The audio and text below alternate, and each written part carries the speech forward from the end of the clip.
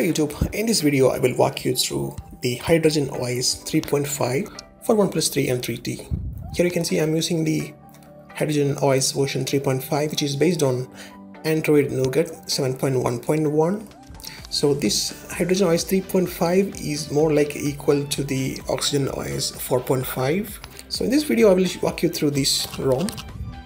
So here, this is the OnePlus shelf and the screens with all the applications here.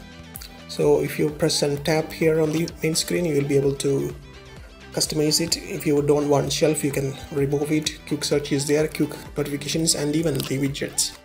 And here you can change the wallpapers and icon manager, customize. If you want to customize the look and icons here, you can do that. So let's go ahead and check out the settings menu. So here we have these toggles.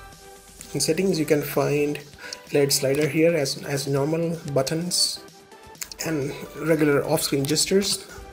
Font, display. In display we have adaptive brightness, theme, screen calibration. We have the option as RGB and then custom color. Font size change, display size change, ambient display, as well as the lift up display. In battery we have the aggressive dose and app hibernation option. So we can choose which app need to be hibernated. If it's using more battery, you can play with that. And in apps you will be getting all the apps related settings and everything. In security fingerprint you have this app locker. And we have this cloud sync. So if you log in with the OnePlus account, you can sync all the contacts, call record, messages, notes and calendar to the cloud. And in advanced accessibility settings, we have all this magnification gesture and other options to play with. And even we have the gaming do not disturb option, recent map manager. Here we have the weather, calendar, gallery, clock and Chinese market.